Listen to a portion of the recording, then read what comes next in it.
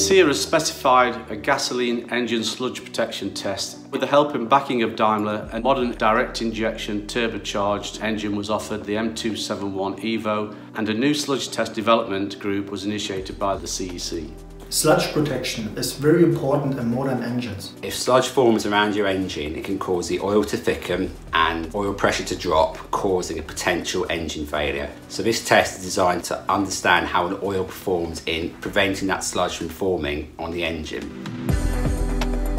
The M271 EVO sludge test is split in two phases. Phase 1 is focused on high speed and loads, with the purpose to oxidize the oil and to promote fuel entrainment. Phase 2, covering different speed load temperatures, with focus of understanding the severity of fuel batches.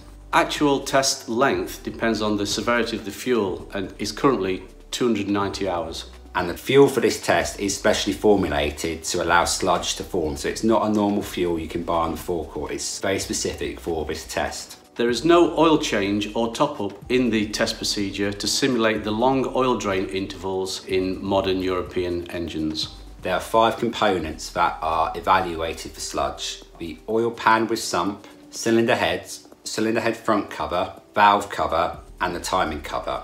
The average depth of sludge of each individual component is then taken to form the overall average engine sludge.